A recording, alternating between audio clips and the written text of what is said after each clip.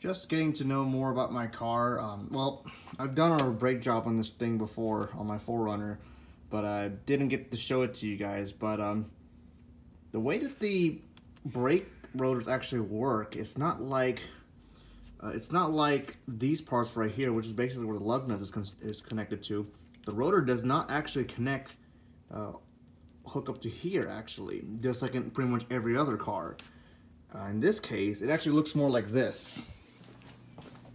I already did this part already, and the rotor, this right here, you can see there's holes right here, but that's not where the lug nut threads actually go.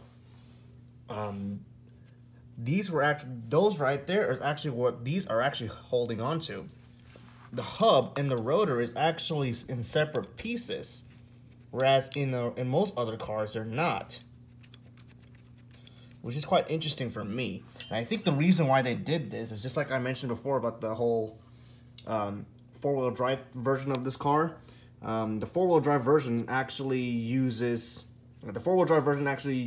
uses manual locking hubs. So I think that's one of the reasons why they actually made the hub and the rotor part separate, whereas in other cars the rotor and the hubs are pretty much together. The only thing you can actually take off is the rotor, because the rotor is actually hooked up to these holes where normally the lug nut threads will be on.